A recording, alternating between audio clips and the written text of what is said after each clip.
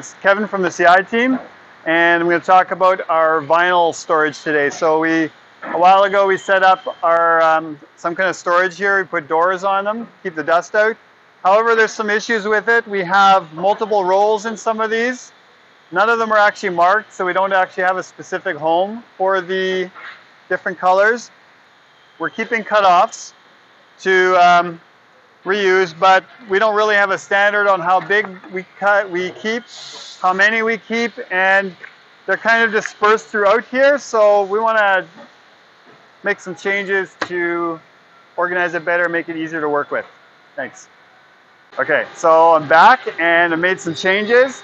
So what we did is we designated a bin for each color, so we actually put the color on here so we can easily find the color of vinyl that we want. And to manage the cutoffs, I made a little template here. This is the size that we want, this is the minimum size we want the cutoffs to be to reuse. And I also put them on clips on magnets out in the open so that they're visible. We need that color. We can first check there to see if we can use up some of these scraps. So that's my improvement.